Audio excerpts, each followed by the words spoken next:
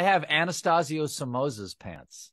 Do you know who he was? The brutal dictator of Nicaragua who was deposed by the Sandinista in the late 70s. Do you know who I'm talking about here? Yes, tell this story slowly. Don't miss anything out. No one My outbid. No one outbid you on this. I didn't have to. They work I out of the same gym. my Let's mom had tell you them. about that. Okay. What? My mom had Anastasio Somoza's pants. Slower. Hello. Go slower. You're already going faster than I want you to do. Anastasio Somoza was deposed like in, I don't know, 78 or 79 or whatever. He's, we're watching the Today Show because I'm about to go off to school in the morning, and we got the little Hitachi TV in the kitchen, and it's like Joe Garagiola, whoever, talking to,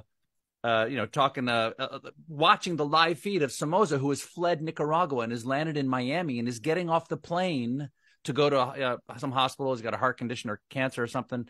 And Can you say what pants is he wearing? well, he's carrying his own suitcases, and the newscasters are speculating, well, those are filled with like gold bullion or something like that. That's why he's carrying his own suitcases. He won't let anybody touch where the money is. And I was like, huh, look at that. And my mom, who's standing behind me, wiping her hands, on a kitchen towel, she goes, poor Tacho.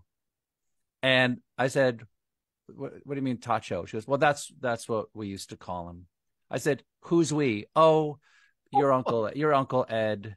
You wait, Uncle Ed knew Anastasio Somoza? He goes, well, we dated for a little while. I said, you dated the brutal dictator of Nicaragua? And she goes, he wasn't the brutal dictator of Nicaragua when I was dating him. That was his father.